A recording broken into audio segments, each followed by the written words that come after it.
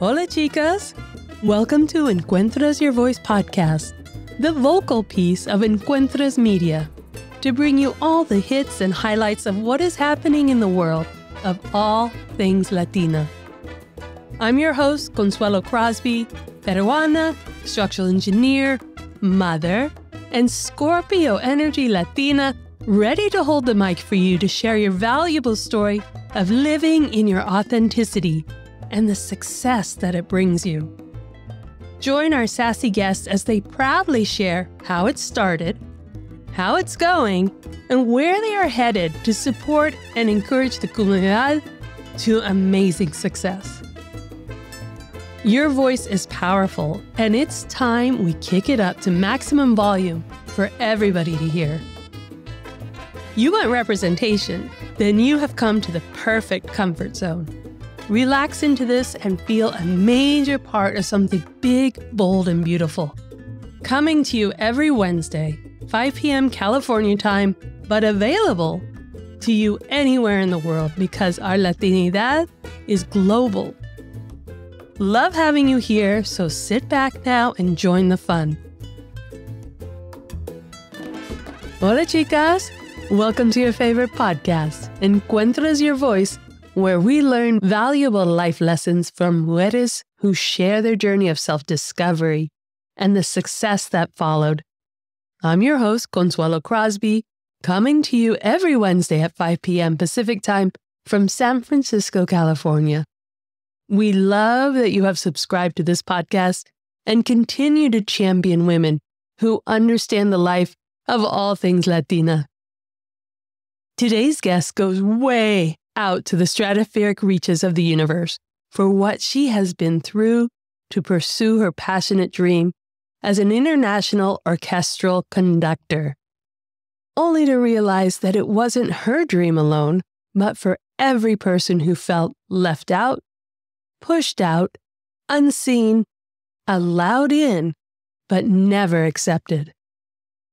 Jessica Bejarano is the founder and music director of the San Francisco Philharmonic, cover conductor with the San Francisco Symphony, curator and scholar in residence with the San Francisco Opera, and serves as board member of the Association of California Symphony Orchestras.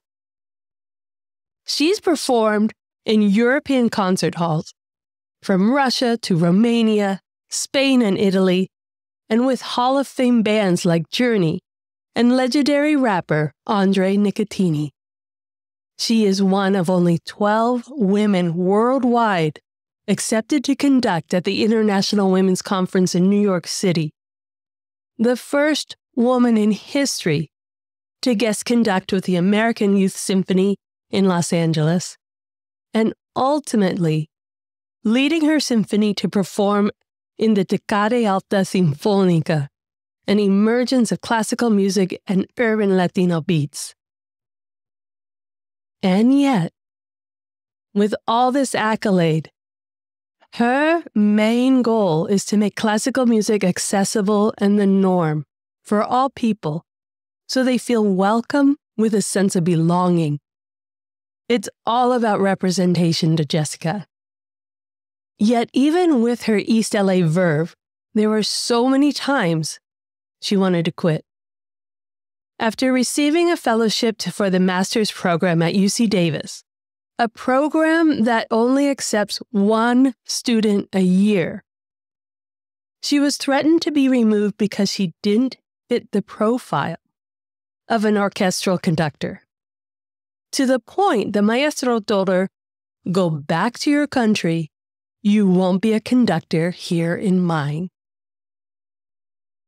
But that was the moment Jessica realized that becoming a conductor was no longer about following her love of music and her dream to create it, but rather the need to demand representation of diversity in the privileged white male-dominated profession.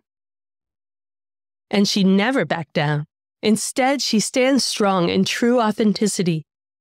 Tatted, queer, Latina from East LA who discovered classical music one day, the day that saved her life, and changed how we view orchestral conductors forever. Sit back, get comfy, grab some tissues, and make sure you have some room to get up and move because this one is going to take you for a ride. Welcome to Encuentras Your Voice podcast, Jessica. We are so honored and so excited for you to be here today and share your story with us. How are you doing today? I am doing absolutely great. Thank you so much for having me. Oh, it's going to be great. It was such an honor to meet you and already be getting into a lot of the conversation that we know we want to share with all our listeners. So why don't you go ahead and start off with telling us about your heritage and what it was like for you growing up here in East LA? Well, yes. So I am first generation Mexican American. My mother and father are both from Mexico. My father from Tabasco, Mexico, way down south, and my mom from Tijuana, Mexico. I was born in San Diego, raised in East LA, and eventually made my journey to this wonderful city of San Francisco. And that's my heritage in a nutshell. So you were born here in California, so grateful you stayed or came back, as everyone will find out, came back to California. What was it like for you growing up in LA? Growing up in East LA, there's a lot of, immigrant families there. It's predominantly Hispanic, very low income, not a lot of, arts as far as the art that I'm in right now, which is like the symphony, the ballet, the opera. Like no one was, talking about how they have symphony tickets for the weekend. Like that was not part of any discussion or experience in East LA when I was there. It wasn't the safest neighborhood. The high school that I went to, we were voted at the time as high statistic high school, in highest top 10 in the country, as highest incarceration rate of high school students, of teenage pregnancy, and murder. Being murdered because there's just so much gang and violence in that community. So if you were able to get through high school and not be one of those statistics that drop out, teenage pregnancy, incarceration, or murdered, you're doing okay, and that was like the threshold, like the bar. And I wanted more. And it's interesting because I come from such a large Hispanic family. So there wasn't an expectation of you have to be successful or a doctor or a lawyer or a conductor. It was just like, we just needed to, keep our head above water and survive. Mm-hmm. And that was the expectation. I left, East LA. I ended up at the University of Wyoming. And Wyoming and East LA are two very different places. It's very, very different, on so many different levels. Wyoming is very Republican. It's very Christian. It's very white. And I'm not those things. So, one thing that I've learned that I'm still learning is like, no matter where you're at in life, there's so many things that you can learn from that experience and take away.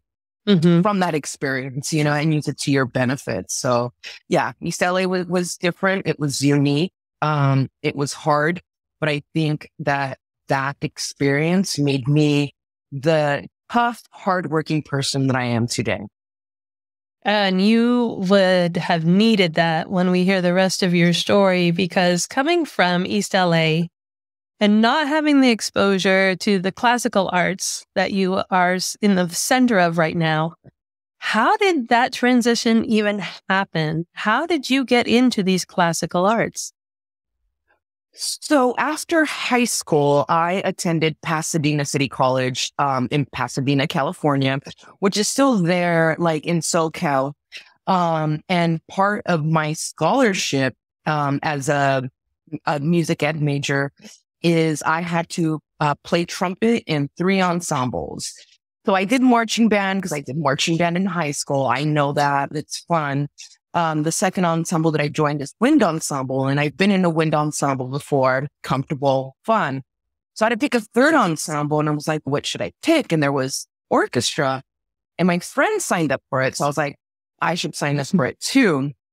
And I remember walking into that first rehearsal and, it was this interesting combination of like different string instruments and different woodwind instruments and different brass instruments, percussion. So it was a musical environment I had never been in. I had never been in a symphony orchestra. I'd never listened to orchestral music, none of that. And we were rehearsing Beethoven's Symphony No. 5, super classic, and Ralph Vaughan Williams' Dona Nobis Pacem, which also had singers. So they brought singers in at some point during the rehearsal. And I remember just holding my trumpet, like looking around and listening to everything that was happening and being, this is awesome. This is great. This is an incredible combination of instruments and incredible music. And I love this. This is like, wow. And so after that rehearsal, I drove to Tower Records when it existed and went to the classical music section and bought as many classical CDs as my arms could hold. And I went home that night. Rehearsal got out at 10 p.m. I went home after buying all those CDs and just stayed up all night listening to classical music. And I was like in tears because I was so moved by the beauty of this music, but also shocked that I was 18 years old and this was the first time that I'm listening to it. It was always in me. It was just like that rehearsal and listening all night to classical music. That chip of that love, and passion for that music was finally activated, and it was activated full force. I was just, at that point, I was in love. Like, this is for me. This is my music. Wow. Yeah. 18 years old, the first time you hear classical music, but you were born with it and you're born to do what you're doing. And yet, did you find yourself, Latina from East LA, as one of the only ones going down this route in classical music? Yes.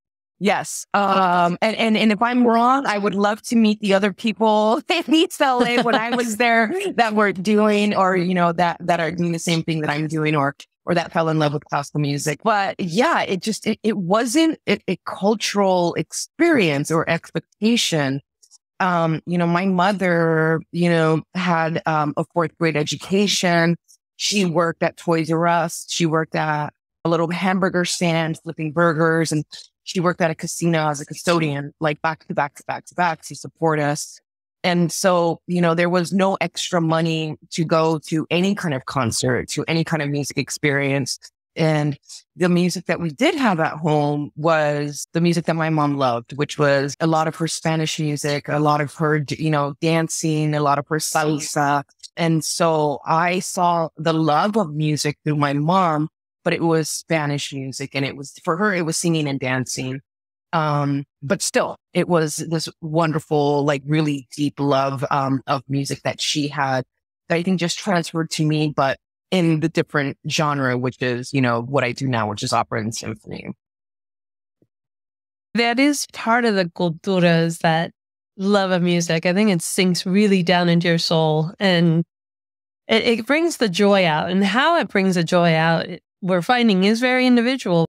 Still loving this classical music at that moment, did you think like, I'm just going to take this as far as I can go? Or what were you thinking that had you keep seeking higher education in the field? Sometimes I wonder that myself. How did I get this far? How did I get here? One of the things that I saw was my mom suffer. She didn't have an education, so she had the minimal jobs, the hardworking jobs, the jobs where people are ungrateful towards her. And I saw her struggle to make minimum wage, take care of, her little family, me, my brother, and my sister. And I remember seeing her struggle so much and thinking that I don't want that life for myself. Like, I don't want to not have an education and have these minimal jobs. Like, I want to do something bigger and better to honor my mom's hard work, to honor her journey, and to give back to her and to the name of our family. And so the best thing that I can do was to do what I love, which was music, and to go to college for that. And, I'd come from a very large, extensive Mexican family. There's about 80 of us, and out of very large family. And out of all of us, only 4 of us have gone to college. It's not a family expectation, but it's something that I innately wanted for myself and for my mother. I had this goal that one day, once I would graduate from college, get my degree and get a nice paying job, that I would knock on her door and tell her, today you're going to quit your job because I'm going to take care of you for the rest of your life. You get to kick up your feet, put your hands behind your head and just relax. My success is her success. It was important for me to break the cycle of our family and do something different for her and for me.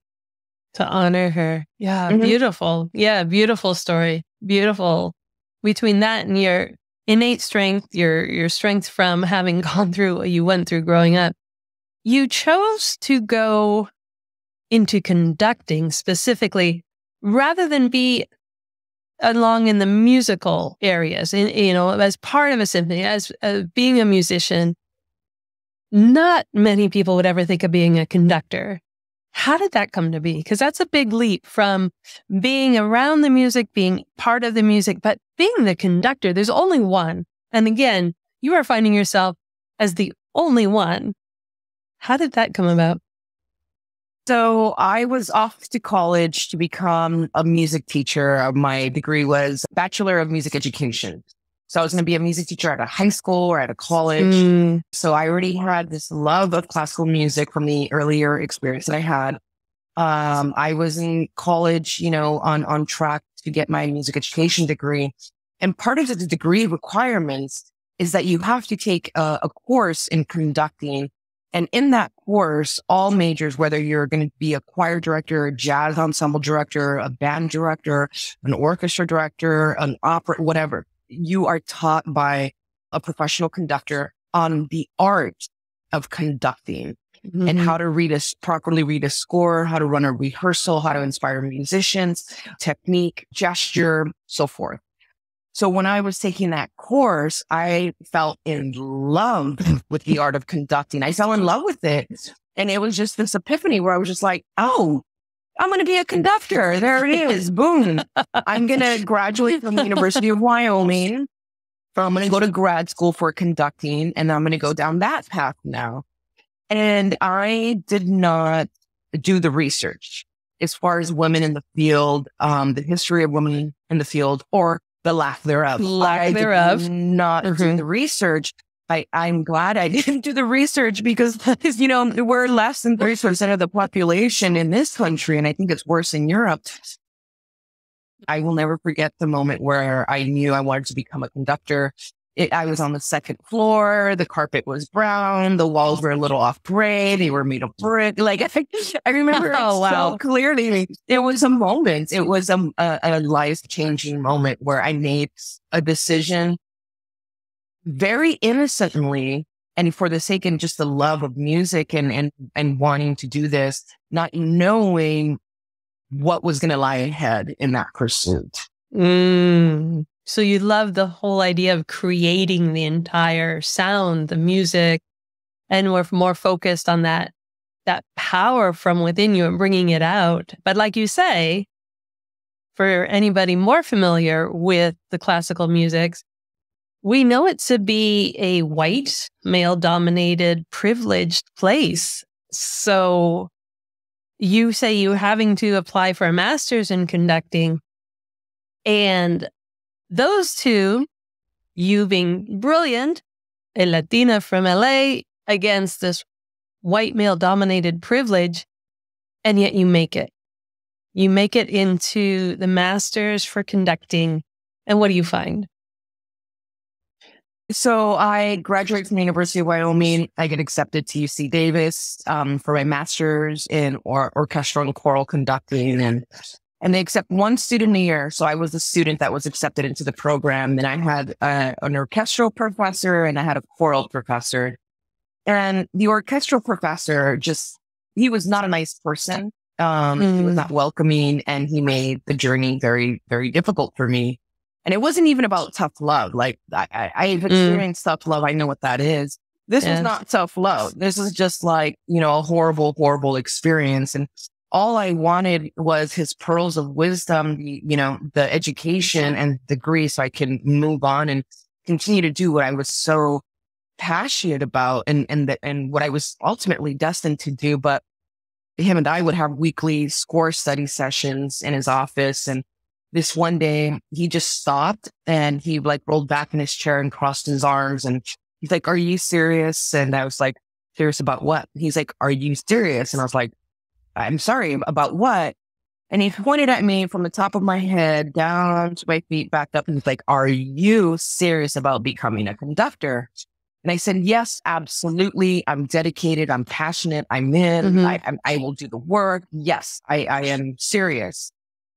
And then he proceeded to say, "Well, then go back to your country because it's not going to happen in mine. Get the F out of my office." And I was shocked. It was shocking. It was extremely shocking. And, I'm trying to grab my bag and my things and my pencils are falling everywhere. And, I just like instantly left as quickly as I could. And I didn't even go to the rest of my classes that day. I went home and I remember just staring at the wall and thinking, if this is how academia is going to treat me, where in academia, they're supposed to embrace you and nurture you and prepare you and educate you for the real world. If this is how academia is treating me, what is the real world going to treat me like? Like, do I really not belong? Like, should I just give up? Like, this is too hard. This is too abusive. This is stressful. Painful. I give up. Yeah. So for a split second, I said, I give up. But then there was a voice in me that said, no, no, no, no, no. Do not let anyone take away your path, your dreams, your passion, your goals. They're yours, not his. And so I had to learn in that moment, how to take a no and turn it into a yes, how to take a negative and turn it into a positive, how to use negative energy and use it to catapult me even further than I thought I could go. And so I learned resilience. I learned how to be incredibly resilient in the face of adversity. These situations that sometimes are, negative, horrific, horrible, there's a way to find a silver lining in the experience and how to use that experience to make you a stronger person. It made me hungry for this career, not just for the love of music, but now for the sake of representation. Yeah. So it's not just about becoming a conductor and bringing the music alive. Yes, very, very important. But now there's something else that's in the mix, and it's representation. And for me to stand strong on the podium in the concert hall, whether it's the symphony, the ballet, and the opera, and represent not only for future conductors, but for audience members as well, for musicians on the stage, for patrons, for board members, and so my work has become bigger than I ever thought it was. You thought reaching head conductor, of which you are one, internationally known, would be the top goal. And then once you got there, it's like, oh, wait, I have even more presence, even more of a mission, because you brilliantly made your way to becoming head conductor, to founding the San Francisco Philharmonic. Now, after describing what you have so far, I don't know how you got the energy anymore. Or yes, you're strong, and yes, you're fiery, and the motivation of caring for your mother and all keeps you fueled. But now you're a head conductor and you still decide to go further with founding the San Francisco Philharmonic. What inspired that? Well, I've always described my career as swimming against the tide. It always felt like I was in that space, but I was an outlier. Like I was allowed, but I wasn't really truly accepted. So I wanted to create a space where being me looking like me, being a queer, Latina, tatted, comes from an impoverished family, can be in this space and not be just like a marker, and a banner for DEI, diversity, equity, and inclusion, but no, like really exist and belong and be accepted as just part of the environment.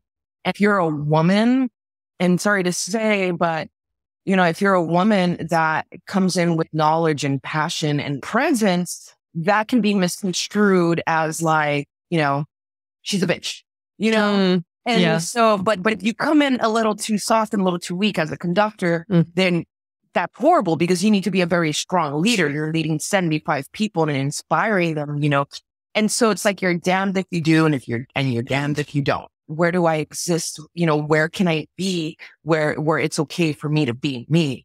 And I was finding it very difficult to really find that orchestra, that community, that environment that would truly welcome me. I remember I did a conducting workshop in Europe, and I'm not going to say where in Europe, but they truly accept 20 conductors from around the world. And it's usually a ton of men, and a few women that are accepted. And even there in that environment, women are treated differently. We were at this workshop. It was 15 male conductors, 5 female conductors. And every morning we would conduct for the maestro in front of all the other conductors. There was 5 female conductors. One of the female conductors, she would do the makeup and the hair, and she would get all dressed up. And that's great. She really loved to look her best. And when she stood up to conduct for the maestro said to her in front of all of us, he said, he was like, out of all the female conductors here, you are the most beautiful female conductor. So let me teach you and show you how to use your beauty to get the most out of the orchestra. And I remember just sitting there like, oh my God, like, what about the rest of us female conductors? Like, are we top liver because we're not the most beautiful one? And secondly, like, what does beauty have to do with using your beauty to extract music, the best out of the musicians? Like, I'm sure he has never told a male conductor, you have incredible pecs. Let me teach you how to use those pecs to get the most out of the orchestra. So it's maybe they keep the beat.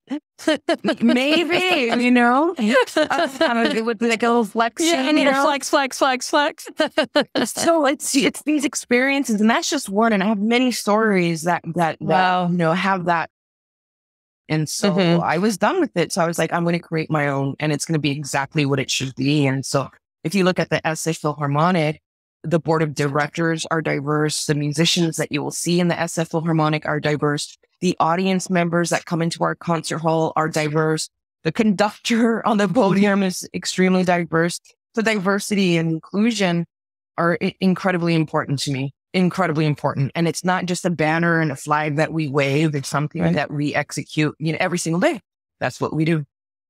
Your strength is insane. Your strength, but your self-love, because there's so many moments along your journey to this point where a lot of us would have just scaled ourselves back in order to be accepted, to find that comfort for everybody's, okay, we'll identify with you at that point.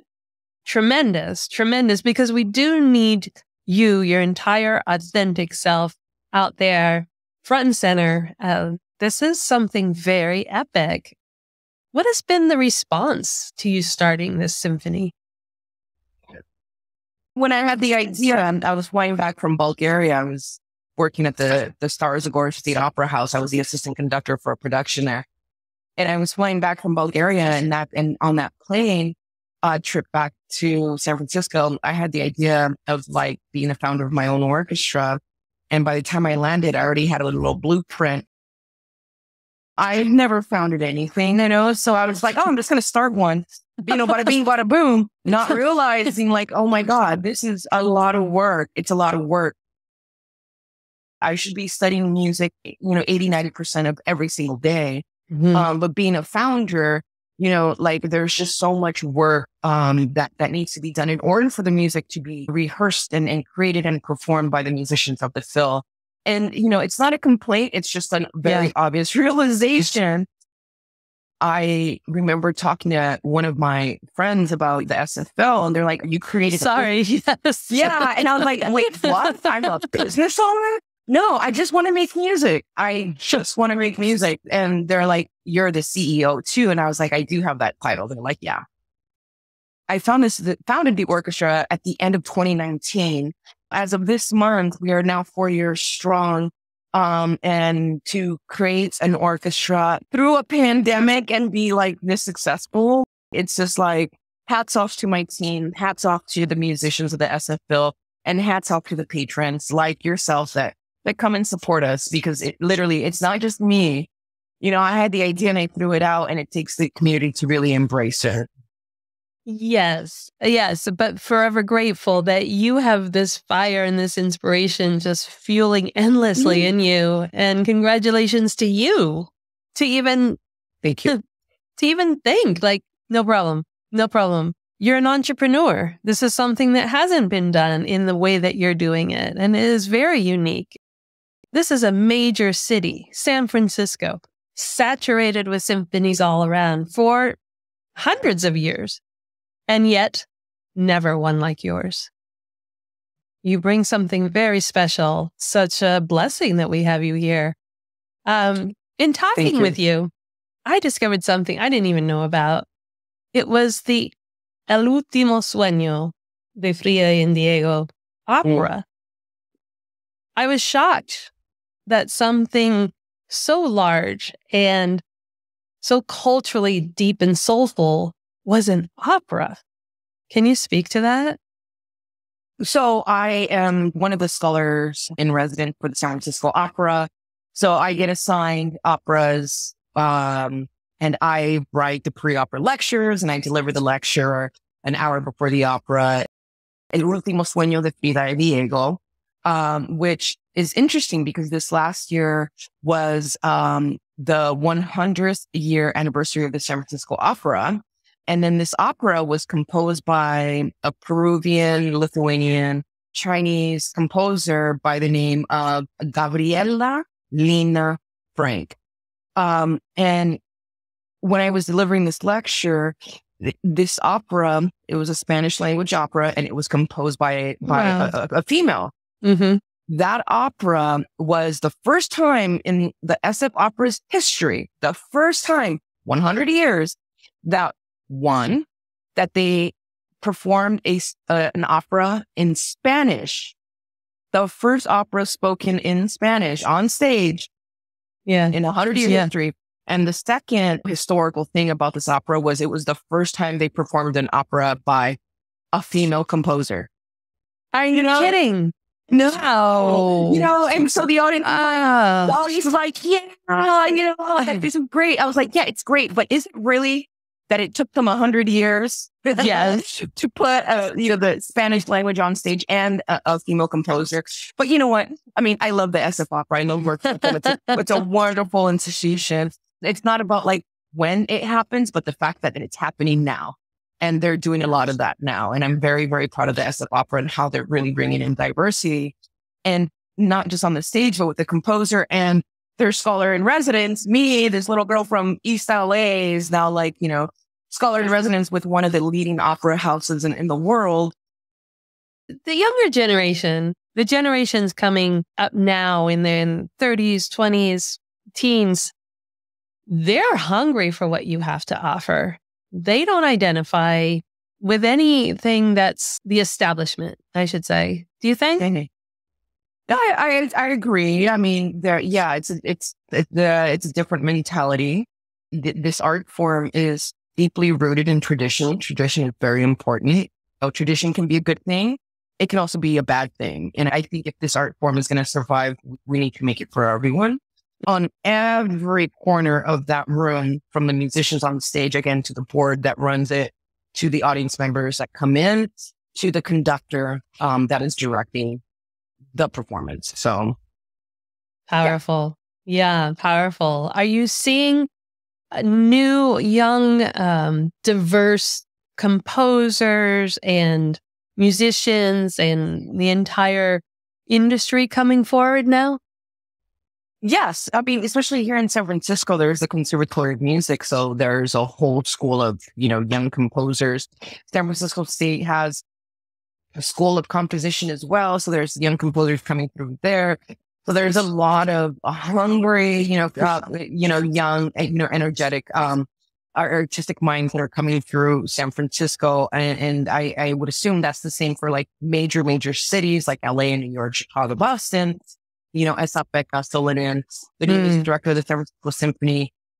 He is very, very big on composing new works and being a champion of new works. So he does a lot of that. So, you can go to the symphony and it's not just 18th, 19th century composers, but he always has at least one contemporary composer on the program. So yeah, there's a lot of that that's happening around here for sure. For sure. How would you get younger people into the concert halls, into the performances to support and start shifting, changing, taking space in those places? So what we personally do as far as, the diversity is we don't like put on a concert and like hope diversity is just going to magically walk into the concert hall. We go do the legwork. Like I, have so many different relationships with so many different schools. And a lot of these schools are lower income schools or, schools that don't have a music program or the best music program. So I go find these schools. I find the music teachers. I find the principals and I send them, an introduction of who we are, what we are. And I offer them complimentary tickets and or very discounted tickets, to get them in. I work with the Mexican consulate and they help market our concerts to get the, the Hispanic community in there as well. Lipstick Lesbians. It's like a social organization where they put on different events around the city. I know the name is horrible, Lipstick Lesbians. No, I love it. I know we love the lipsticks. There we go. But the founder of that organization, I work very closely with her and she helps promote our concerts as well. So again, it's like finding, these different communities and establishing a relationship with them so that they promote what you do. And have people come to your concerts. Every time you answer a question, it's just like your work level goes 3 times higher. It's just like, I know, I feel the stress. I feel the stress. I'm so sorry. And we're trying, we have got to make this life easier for you because we know your brain has not stopped thinking and creating and envisioning something completely different and new. You want to let us in on what some of those dreams are? Well, I mean, for me, it's just to continue to fortify the San Francisco Philharmonic as an established San Francisco orchestra. And one of the things that's going to help solidify the future of the Philharmonic in the city is funding. We need a lot of help with funding. When I first founded this orchestra, I paid for everything out of my own pocket, oh my gosh. And we're talking about the rental of the rehearsal space and insurance, the rental of the performance space and that insurance, paying for the printing of the music, paying for the rental of percussion, paying for, key ringers in the orchestra, paying for transportation. Wow. We're talking about thousands and thousands of dollars on a concert. We've had a few grants that keep our heads above water, but we don't want to exist with our heads above water. We want to really secure the financial future of this orchestra so that we can continue to focus on the music and not about finding funding just to get by. But one of the other things that I want to do that hasn't been made quite public yet, but I think what we're going to do is we're going to build the San Francisco Philharmonic Youth Orchestra and just have this stellar full-on youth orchestra here in San Francisco. That's an extension of the Phil that is taught by, the principal players of the San Francisco Philharmonic. Oh, wow. That coach the kids. I conduct and lead the rehearsals and performances of this youth orchestra. Sitting in an orchestra and having that experience is incredibly important for them. And it's not to train them and prepare them to become professional musicians. It's because that experience in itself, yes, gives them the music, but it also teaches them responsibility. It teaches them teamwork. It teaches them organization. It teaches them, community. It teaches them about music. It teaches them so many different things that will help in their development as they become young adults that go out into the world. And so I want to start one of those. Okay, all the Latina listeners right now are going, girl, we are going to get that admin done for you. There are virtual platforms. We're going to set it all up for you. Okay, bring the help, ladies. Bring the help, because that is not your time. If everything else were to disappear one moment, I do not see you getting a job in admin ever. No. You'd be great at it. I don't see it. What about outside of the immediate industry? I know it's 100%, almost 100% of you right now, the classical music and creating and introducing and inviting people into this beautiful world you've created. But what about outside of that? What is a personal dream? I don't really think so much about me, because I love what I do, that it fulfills me like already, just to be able to do what I do. I mean, outside of music, like what do I want? That's a great question. I've never thought about that. I just work all the time. But that's a great question. I do love to travel. I love, exploring the culinary arts. Before the pandemic, what I would do is I would work in Europe. I had an orchestra in Spain and then the opera in Bulgaria. Oh, wow. And so I would spend 3 months of my life there working and or traveling. And then 9 months out of the year here in San Francisco working with these orchestras. But it would be nice to travel without worry of work on top of that. But again, like I feel bad saying that without the worry of work, because I love my work. Like it's kind of saying like I want to go on a vacation without my baby. It's like, no, like of course I'm going to bring my baby with me. I did it all the time. They'll let you know. You are a huge giver, and giving to your mother and giving to your family and giving to the community, generations to come. Worldwide, and interesting turning that around, giving to yourself. What would that be? We'll have to catch that on your sequel.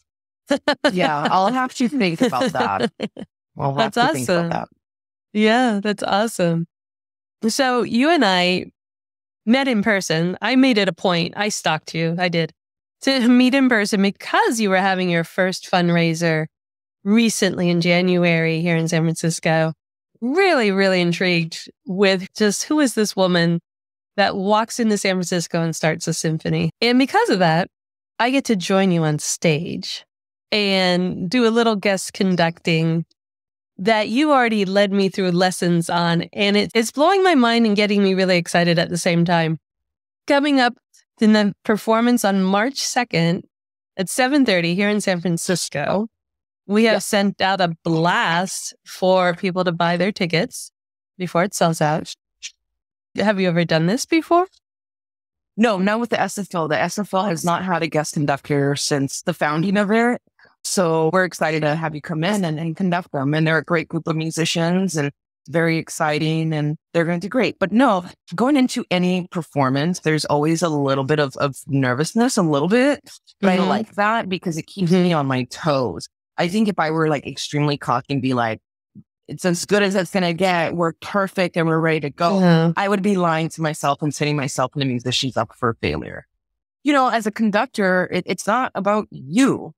It's about the composer for a song and doing that composer justice by bringing their artwork to light. And then also your musicians, like setting them up for success and creating an experience that's going to be memorable for them, that's going to be educational for them, and one that they're excited to come back and do over and over again with you, When you're a leader, you're afraid and you're on the podium, they're going to know it. You're a leader on the podium and you're cocky, they're going to know it.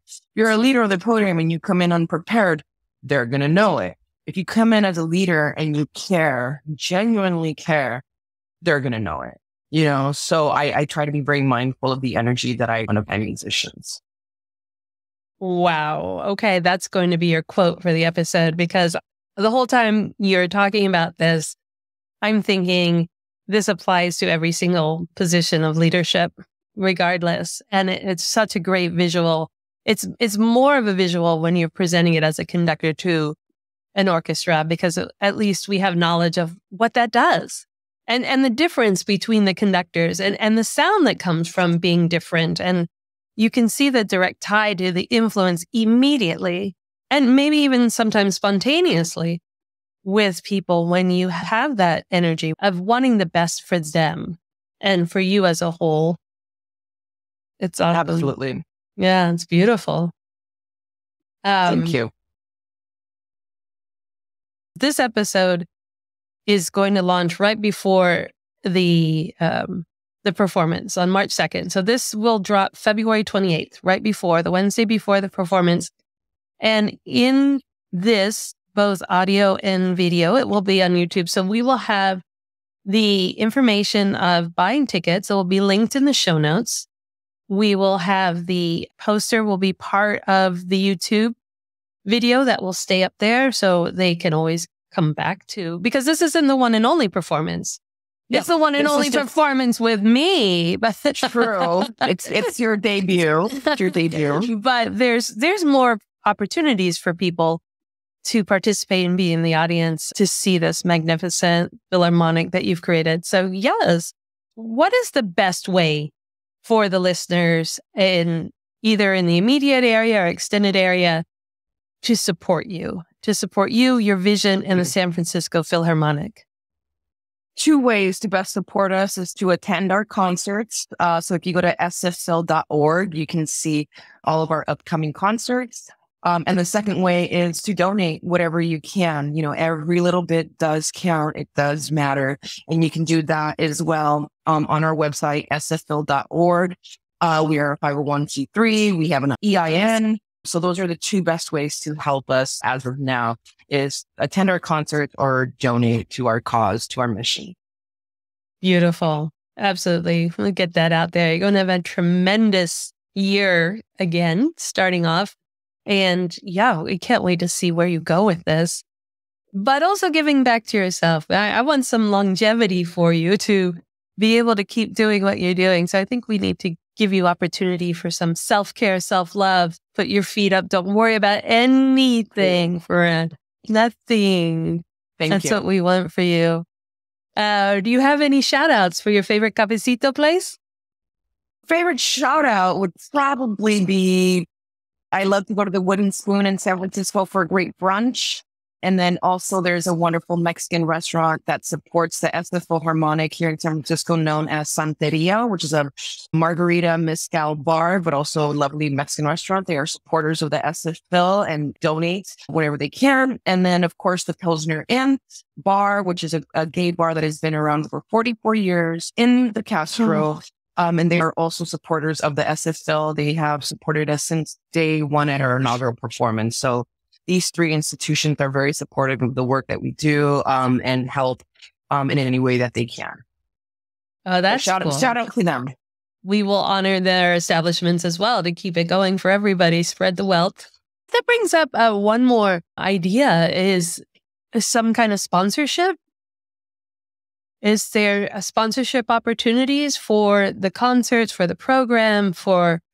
Yes, if anyone wants to help sponsor, we have, the cost of the rehearsal space, the Can Bar Performing Arts Center. So if someone wants to sponsor that would be amazing. If someone wants to sponsor, the cost of the performance space, the Hertz Theater, that would be a major sponsorship that would really alleviate so much of the operational costs.